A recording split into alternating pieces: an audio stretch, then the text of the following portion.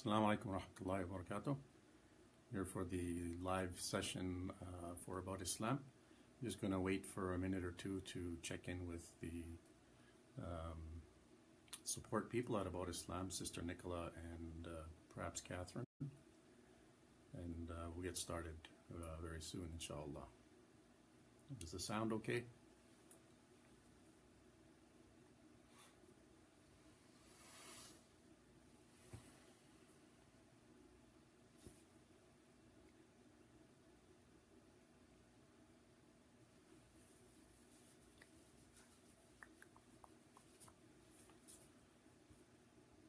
Sister Nicola, is the sound okay on your end?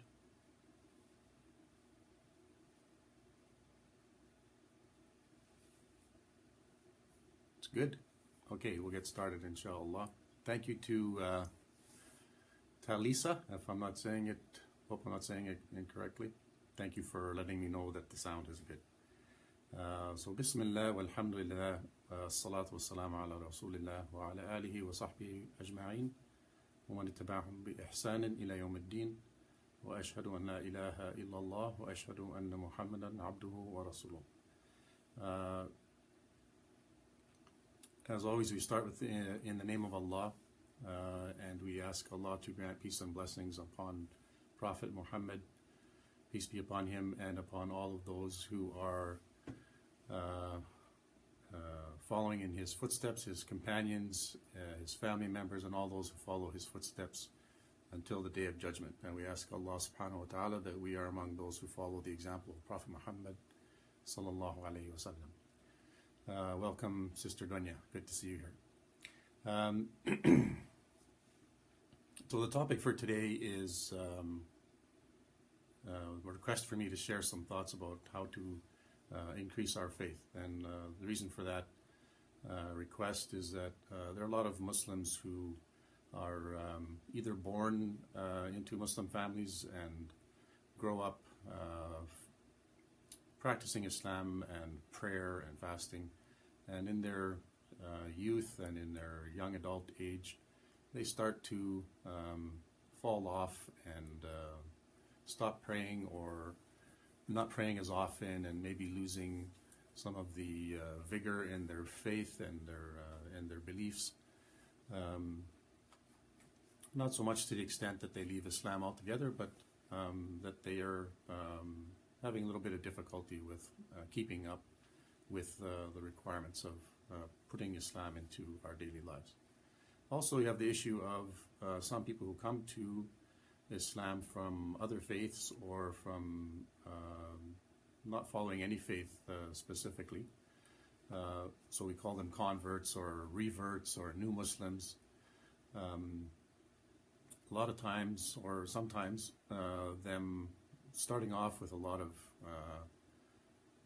zeal and enthusiasm and wanting to be the best Muslim possible, and then somewhere along the line they start to lose steam and maybe falling off the same way that some of the young people who are born into Muslim families are falling off. So this is obviously an important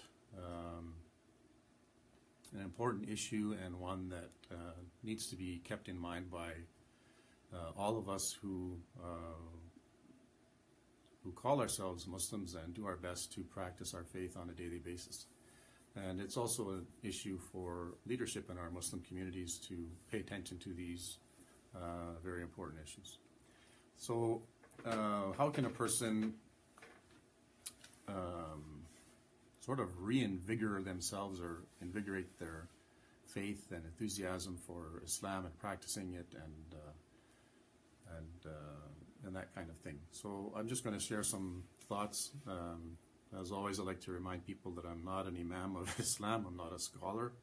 I do practice my faith the best that I can on a regular basis with prayer and fasting and trying to be in a good example, but I don't want anybody to think that I have the ability to offer fatwas or anything like that. I'm just one of the Muslims of the Muslim community.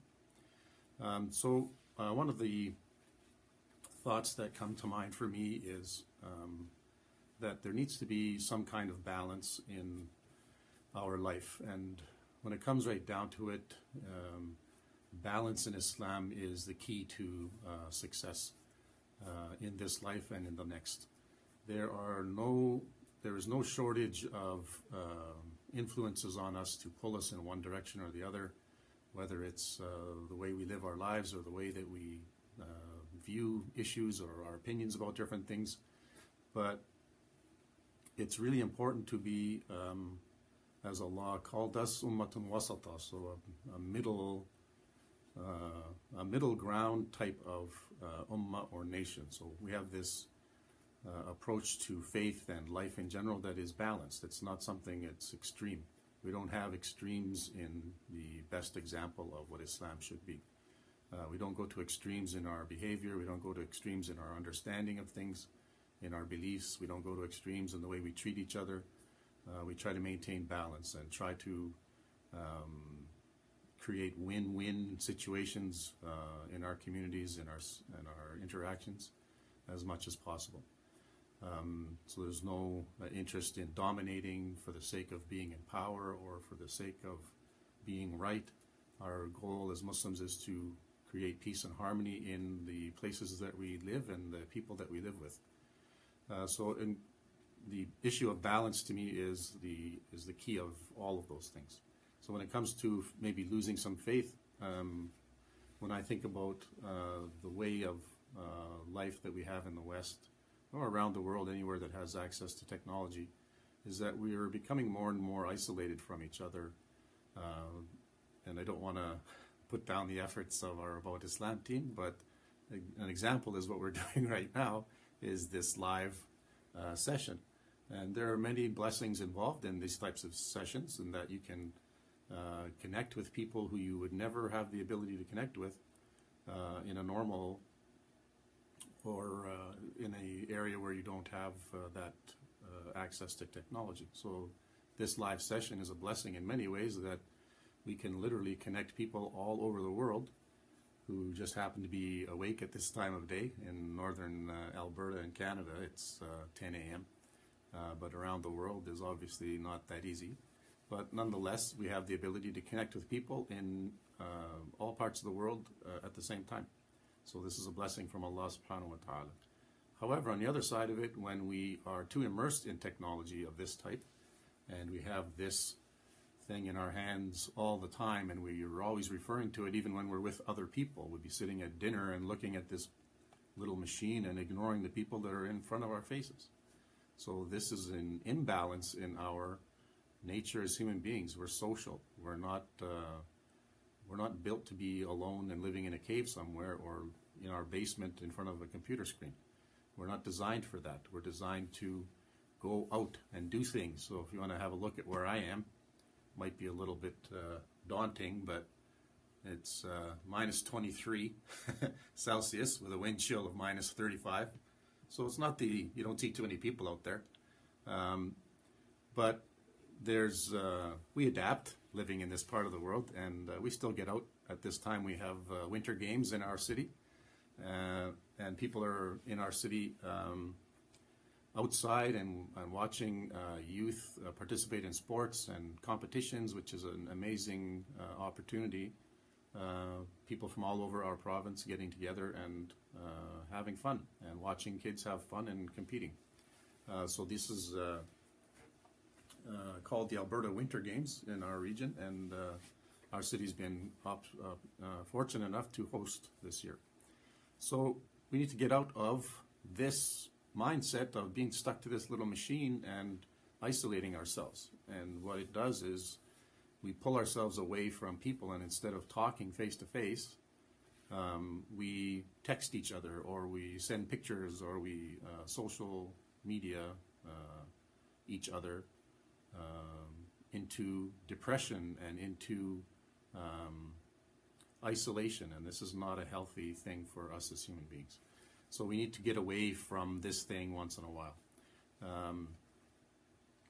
And it kind of reminds me of a hadith from the Prophet ﷺ, where he said,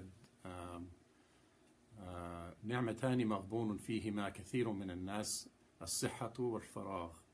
And the general meaning of that is there are two blessings that people are sort of taking for granted. Maghbunun, I think, has the connotation of injustice. So you're not doing justice to the time that you have, the free time, and the health that you have. You're taking advantage of your health or taking it for granted. And we take the free time we have for granted. We don't understand, we don't really know how much time we have in this life. None of us really knows if we'll be here tomorrow. We have no guarantee, and only Allah subhanahu wa ta'ala knows where we will end and what time and all of those things. So we should not take advantage or take for granted the time that we have, and we should not take it for granted the good health that we have, because you don't know when you will lose that good health. And there's no guarantee that I will have great health. Alhamdulillah, I have good health now, but there's no guarantee that that's going to last forever. So we need to use these two blessings as much as we can in the way that is pleasing to Allah subhanahu wa ta'ala, pleasing to God. And scholars will say, and I would never disagree with them, that to increase the amount of prayer that we do, increase the amount of dua that we do, increase the amount of fasting and good deeds in general. But everything in the universe, from the perspective of what's halal and haram, everything is halal. But there's a few things that are haram and we should stay away from them. And they're all well known. We know what haram is, and we know that for the most part it's not hard to stay away from it. But obviously you want to be involved in activities with other Muslims. Associate with other Muslims who keep you reminded of the blessing that you have of being a Muslim. You want to do things that are good for your health, good for your mind, good for your body, and not just sit watching TV or sitting in front of the computer or in front of your electronic device and think that you are socializing with people, because it is to a certain extent, but it's not really this face-to-face that we really miss. I was listening to the news on the radio not too long ago, and they were talking about the boom, pretty much, in the sales of board games. And they said it's like billions of dollars each year in the sale of board games. And as you know, a board game like Monopoly or even something like chess or anything where you're sitting face-to-face with somebody in front of a board with cards and dice and little men that you use to move through the game, is a face-to-face interaction that everybody, most people, really enjoy. So I think that the cause of that boom is the fact that people are becoming or feeling more and more isolated because of these kinds of things, and seeking out ways to get together with their family members or with their friends and loved ones, co-workers, associates sometimes outside of work, and they get together and they have some fun face-to-face. And this is halal, obviously, as long as the nature of the game is halal. Nothing haram in Monopoly. The only time that it could be haram is if it's the time for prayer and the adhan is heard and everybody sits down and continues to play Monopoly. So as long as you say, okay, time for salah, and you get up and you pray and then go back to the game, no problem, alhamdulillah. At the same time, we don't want to get too involved in distractions of this life. We want to do our best to take care of the needy and to visit the elderly and to remind ourselves of our mortality and visit the graveyard once in a while. Help out around our community. We have the Winter Games in town right now, and there are thousands of people volunteering to make sure the visitors are taken care of, and this is part of Islam, taking care of the wayfarer, the visitor, the traveler. We're hosting them in our city, and it's a great way to get out and meet people and be hospitable, and that's a good thing. And members of the Muslim community are involved, and actually one of our imams in the community is acting as a driver to go between events to help people get to the different venues. May Allah reward him for that. He's an ambassador of Islam, and he's putting his faith into action, and may Allah reward him. So we do not usually take care of our health either. We eat things that, and I'm as bad at this as everybody else, we eat things that we're not supposed to eat regularly, but we get lazy and we want convenience and we want things that taste good all the time, and we don't pay attention to our health. We don't exercise. We don't do all of the things that we need to do to preserve our health. And the body that Allah has given us has rights upon us. So if we have poor health, we have to take steps to increase our status of our health, to eat right and to exercise and to sleep enough and to take care of the body that Allah gave us, because you don't know when you will lose that body. With respect to people born into the faith of Islam in their families, I think to some extent we've grown up following directions without questioning sometimes, and we don't ask, why do we have to do this, and why is this haram, and why that. Some kids are brave enough, and some parents are merciful enough to sit and explain and to talk. But sometimes the parents aren't knowledgeable enough to sit and explain, and they just know that that's the way they were taught, and you have to do it, and that's all there is to it.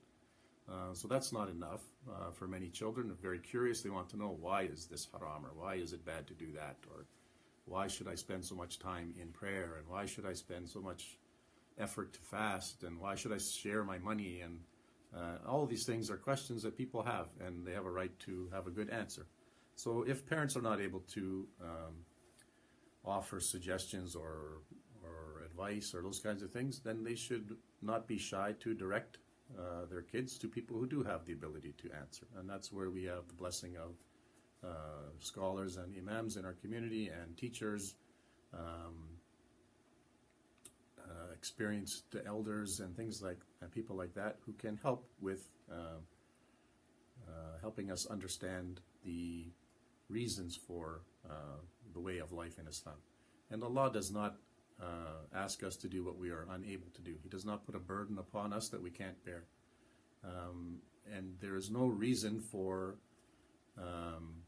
there's no benefit to Allah subhanahu wa ta'ala if we pray or we don't, or if we fast or if we don't. Allah is not the one benefiting from it. It's we who are benefiting from it. So it's important to understand these things when we're sometimes going through the motions of salah, and we're not paying attention to what we're saying in the salah, and we're not focused. Sometimes we have a faith that kind of goes up and then it comes down, and it goes up and then it comes down. But that's the nature of faith, and that's the nature of life in general. Sometimes things are awesome and going great, and sometimes they're not. And you have to be maintaining that balance, as I said, to make it through. When good times are here, we make sure that we don't forget Allah and forget the blessings that He has given us, and be thankful for that. And when times are tough, we should not lose hope and not give up on our faith, not forget Allah at that time either. So it's a matter of maintaining balance, as I said. Sometimes when it comes to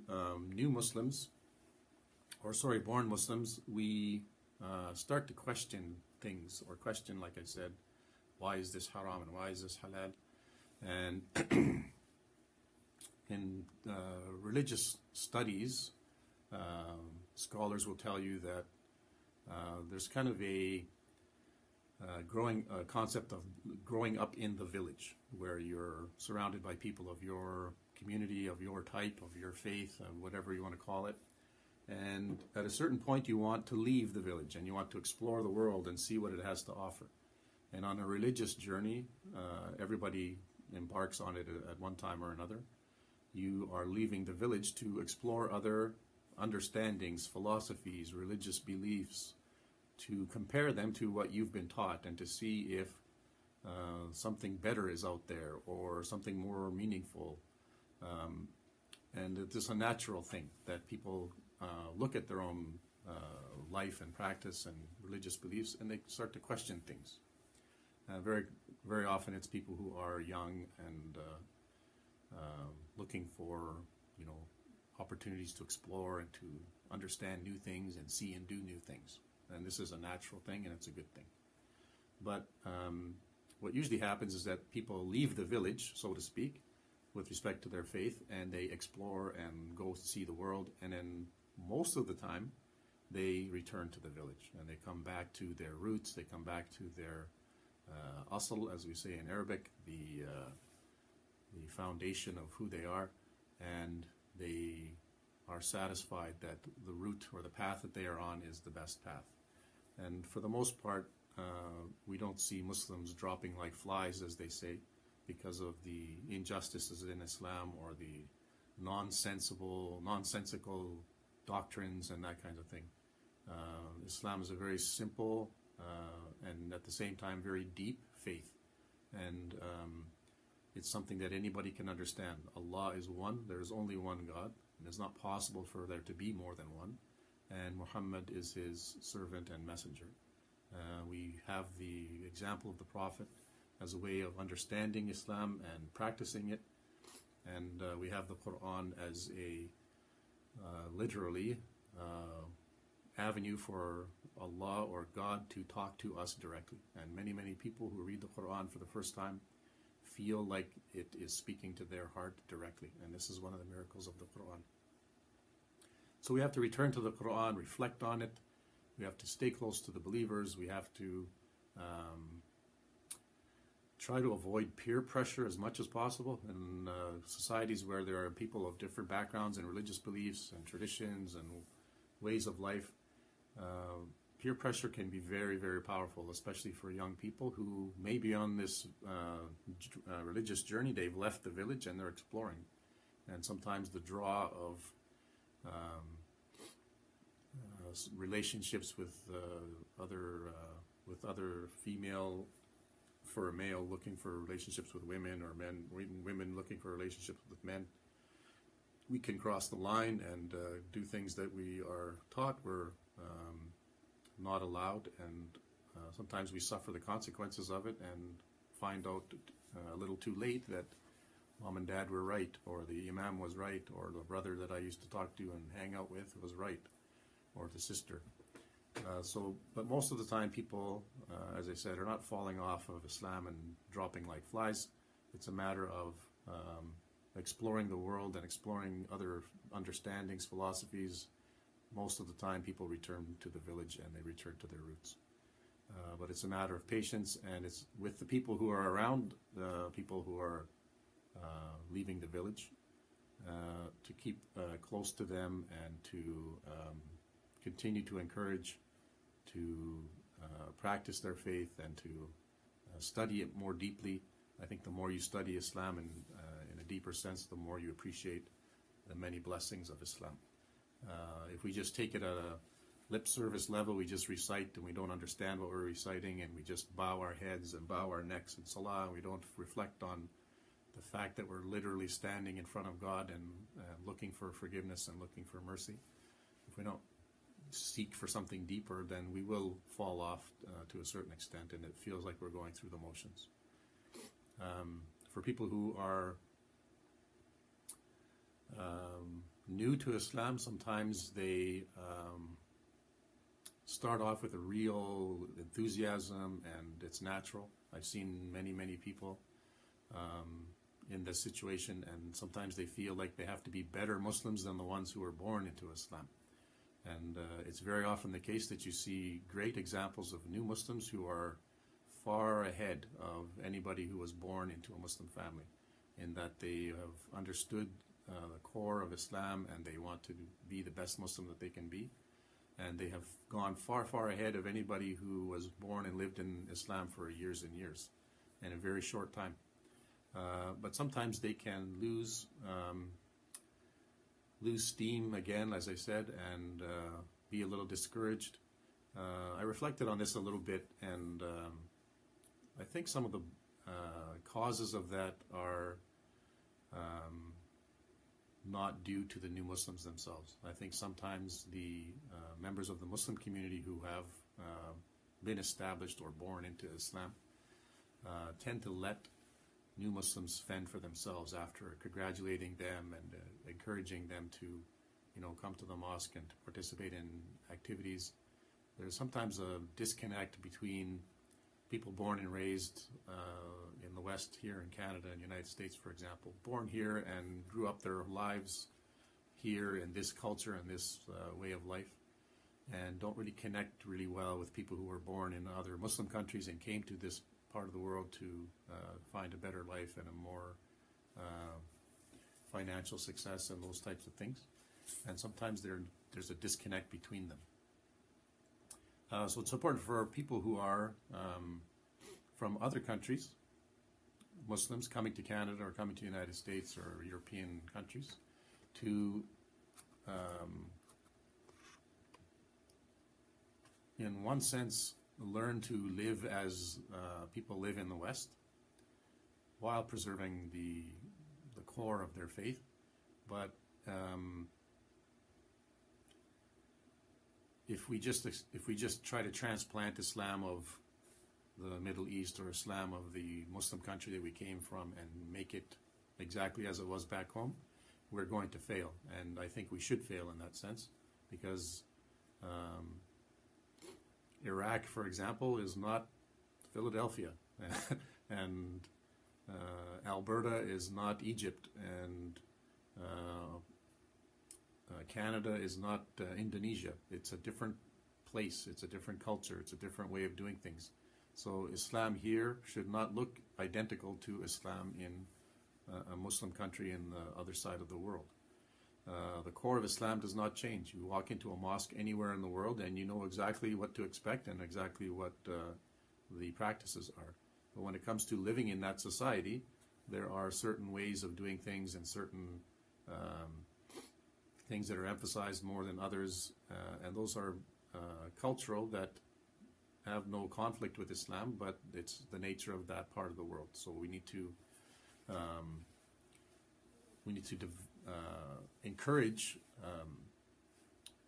scholars and people from Muslim countries who came to live in this part of the world to integrate and to associate with people who are around them, their neighbors, their friends, their co-workers, to the extent that is acceptable as a Muslim. And that goes for us who are born and raised here, and those who have come to Islam here from other faiths or no faith. We need to be part of the community. We need to be an asset to the community.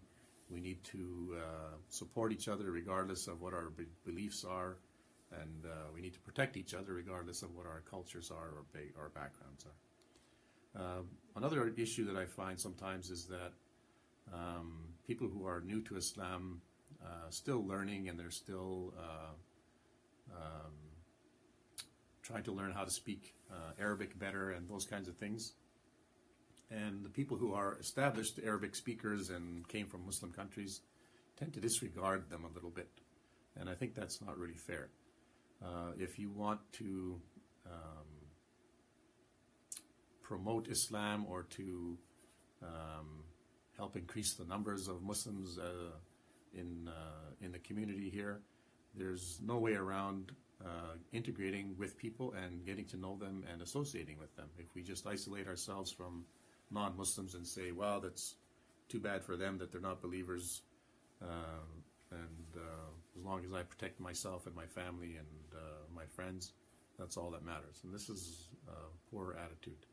It reminds me of the hadith of the angel who was sent to destroy a town, and he went to destroy the town and found a house of believers, one house. He went back to Allah subhanahu wa ta'ala and said, there's a house of believers in this town. Allah said to him, start with his house. Destroy that house first. And we can take a lesson from that of it's not enough to be a Muslim or a believer and ignore everybody else around you. It's your job to try to improve the state of those around you, try to help those around you who aren't believers to understand and believe and to know that there is one God and that you must worship Him. and to share your faith, not to keep it to yourself and too bad for everybody else.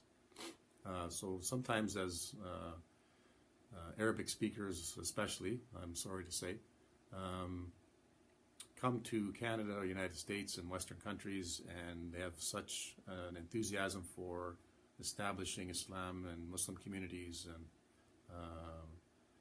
protecting them, and don't give enough attention to new Muslims and disregard their knowledge, number one, their wisdom, number two, and their experiences, number three, of growing up in this part of the world.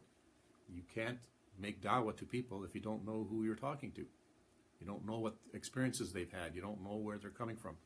And sometimes, sorry to say, there's a little bit of arrogance involved in members of the Muslim community who, towards new Muslims and Muslims born into Muslim families in this country. So they're, for example, somebody like me who born and raised in Canada, and my Arabic is not as good as that of people who are born and raised in other countries, in Arab or Muslim countries, and sometimes you feel a little bit neither part of this world nor the other, and you're stuck in the middle, and it can be a very difficult experience. So there's a little bit of arrogance sometimes in the Muslim community that, well, he's a new Muslim, or he was born here, he doesn't know that much, or he's not able to take leadership of different things that,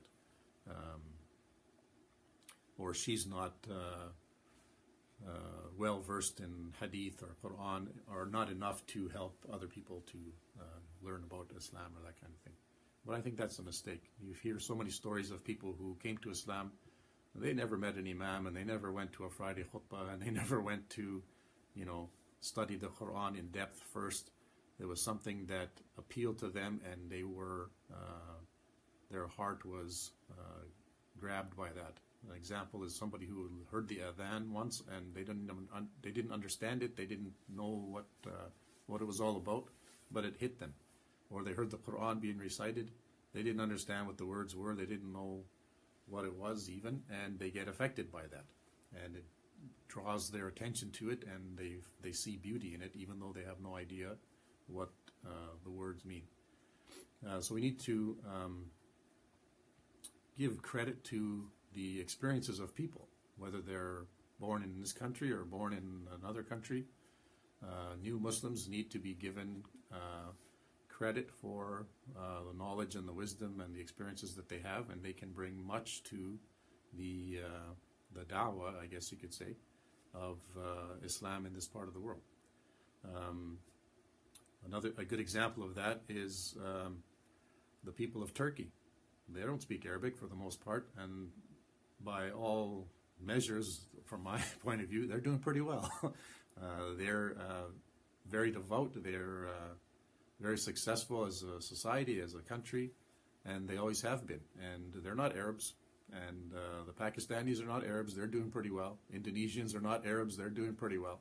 So give people credit. They're human beings. They have knowledge. They have skills. They have wisdom. Their culture is based on goodness. It's not based on, for the most part, injustice and those kinds of things. Even if you study indigenous cultures or indigenous peoples, you see that there is great wisdom and great justice in the way that their cultures are set up. So we don't need to assume that everything non-Muslim or non-Arabic is bad and everything is found where we came from. So I think I've probably talked too much on that. I only have roughly half an hour. I've gone over that. So if there are any questions or comments, I've been seeing them at the bottom there, but I don't know if I'm addressing them or not. If anybody wants to, I'll check with Sister Nicola if there's anything other than those two questions that people brought up. Or if you'd like me to wrap up, you can let me know that too. I don't know if I should touch the screen here. I might wreck something. There's a lot of comments.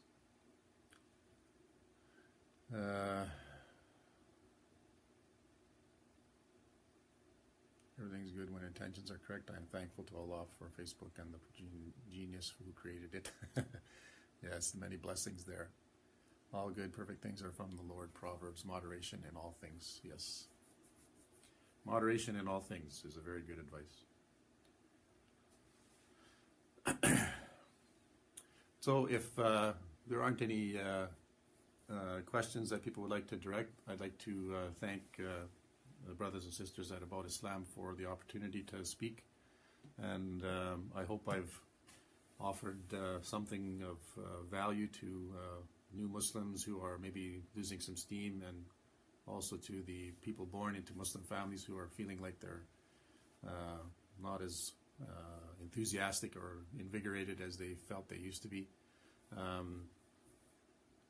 Hopefully you've offered some thoughts to improve the situation for people.